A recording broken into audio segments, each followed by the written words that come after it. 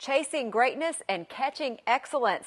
It's a mantra the WKU football team is living by these days, and head coach Willie Taggart is spreading the message to anyone who will listen. He hasn't coached his first game yet at WKU, but Willie Taggart has already had a surreal moment. First day I came out to practice, back on Smith Stadium, Fikes Field. I think that's when it really sunk in.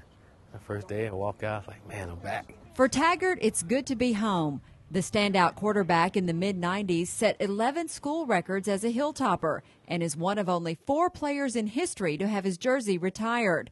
But he says he doesn't spend much time strolling down memory lane with the players. If anything, I bring up an old game, if a certain situation happened in practice and I can recall something I did in that situation, I bring it up, but not to brag on myself. Coach T, as he is often called, does plan to give fans something to brag about, especially after the last few disappointing seasons. Western's in my DNA, and I love it to death. I was upset and couldn't brag on my university being out there, and I understand how the fans feel, and we're going to change that. We have it all here. The foundation is here. The foundation is here to build that mansion. Don't want to build a little apartment. I want to build a mansion. We're going to get the right pieces to build that mansion. Taggart says it all goes back to chasing greatness and catching excellence, a saying he brought with him from his job at Stanford and realized he had been doing his whole life. Getting the head coaching job now. It's another part of the excellence I've been catching while I'm chasing greatness.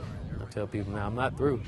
I'm still chasing it. I'm going to continue to catch some excellence along the way. The WKU spring football game is free this Saturday at 6 o'clock. The 3rd annual WKU Women's Football Clinic will be held prior to the game, with registration beginning at 8:30 Saturday morning. With this week's View from the Hill, I'm Amy Bingham.